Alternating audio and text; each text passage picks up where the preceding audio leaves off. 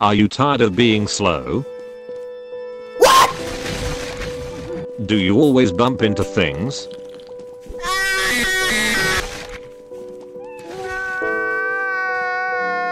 Oh, hi. It's me, KB. So if you've been watching my videos for quite some time now, you know I got pretty good moves.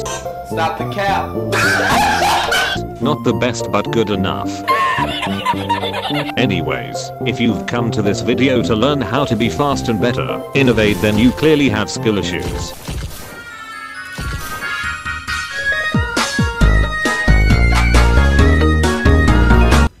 But we'll fix that, don't worry. Without further ado, let's get right into the video. Let's start with the basics. Bunny hopping. A bunny hop or bhop is a technique where the player repeatedly jumps as they are moving. As the name suggests, you literally jump like a bunny. All you have to do is time your jumps right to actually get the speed boost.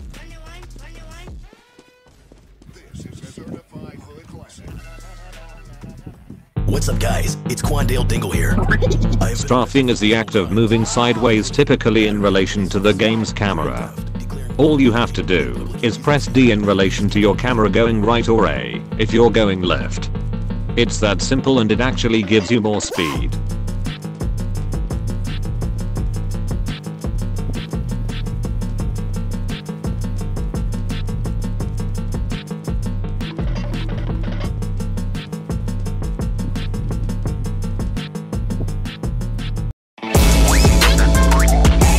Now all you have to do is combine both bunny hopping and strafing, and you've now improved a lot. Before a goofy noob, and now GigaChat doing just 2 steps.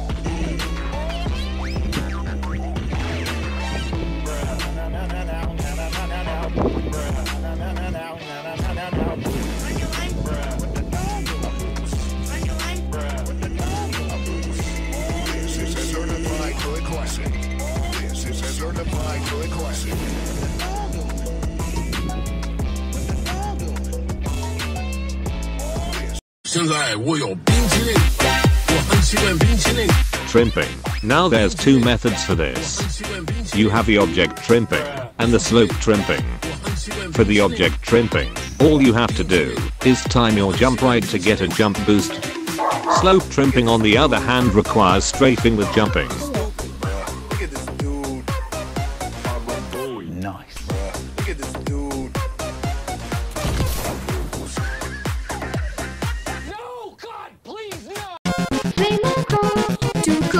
Wall hugging is literally just you squishing yourself into the wall, so if the wall is on the left you press W and A. Weirdly, it gives you a boost, but we'll take it.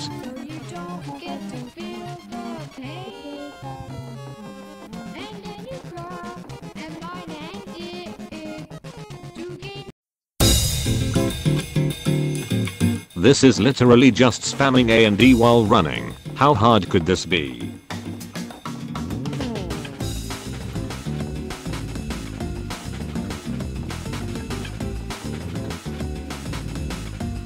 Now, after you master those steps, you are now the GigaChat that you've always wanted to be. You can now evade Nextbots like your father does to you.